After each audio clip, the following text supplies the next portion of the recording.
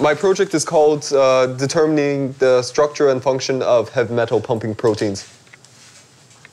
I do protein crystallography, which involves first molecular biology, because you obviously have to get your protein out first. We usually do that either by purifying it from some natural source, or we do it by making transgenic bacteria which express the protein.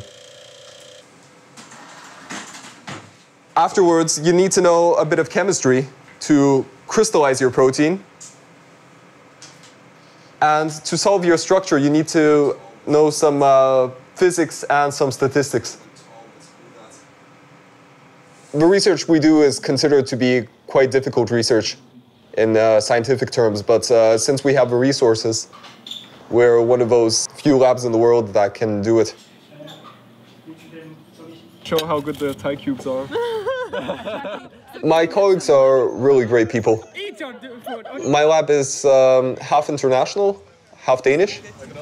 So you can really feel this multicultural environment.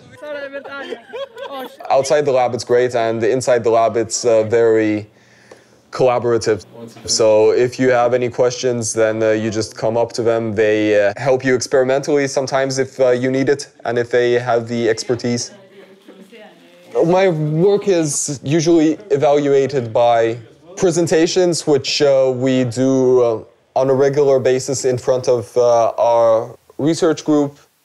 That's why I like mine. From a professional point of view, I think that this is a really good place to get a PhD, at least in my case, because our lab tends to publish in very high-profile journals quite often, and that is essential for you as a scientist if you want to get a good career after your PhD.